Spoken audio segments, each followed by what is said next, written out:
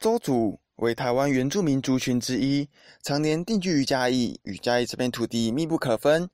时至今日，鄒族文化更成为嘉义文化不可或缺的一部分。我们会发现，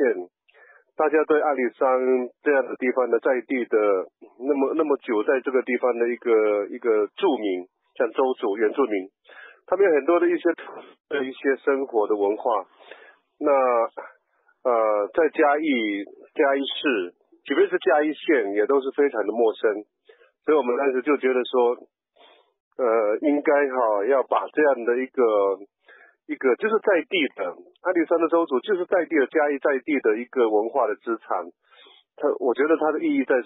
这个地方。本次展出主题为狩猎文化，主办单位利用巧思，在展场精心设计了不少极具创意的艺术品，与民众互动，希望民众能够近距离感受鄒族文化的热情与温度。分成 A、B、C、D 四区，那 A 区就是这一区库巴与鄒族男子的一生， B 区是文化小故事区， C 区是互动体验区，可以让现场观众朋友进行射神出的体验活动。D 区是食物展示区，包含展示鄒族的图片跟相关的器物，还有它的老照片。那其他在中间展区的部分，主要是鄒族的生活器皿及它的渔猎的渔权跟相关渔具的展示。很有趣，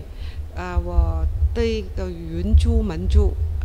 印象很少。目前鄒族定居于嘉义市，人口高达上万余人，已成为嘉义文化与生活重要的一部分。嘉义市政府文化局未来也将持续以展览及活动的方式，让更多民众认识鄒族文化。如果说以后有这样的机会的话，当然这个是一个机会，就是用小而美的方式做一个，就是说我们可以期待说1年、2年、3年，甚至3、5年之后，我觉得应该会让鄒族的生活的文化在嘉义这个地方慢慢的被人家